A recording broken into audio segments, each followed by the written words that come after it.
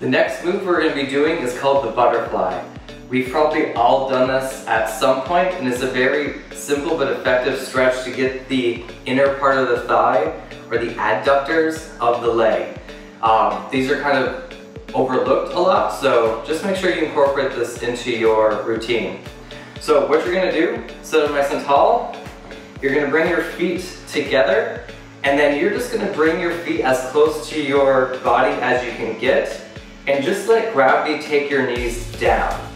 If this seems easy for you, bring the feet in closer to the body, or you can take the elbows and gently press down on the knees just to get a little extra stretch in there. Again, this is done after you are warmed up. Hold this for 45 seconds to 60 seconds and see how that goes.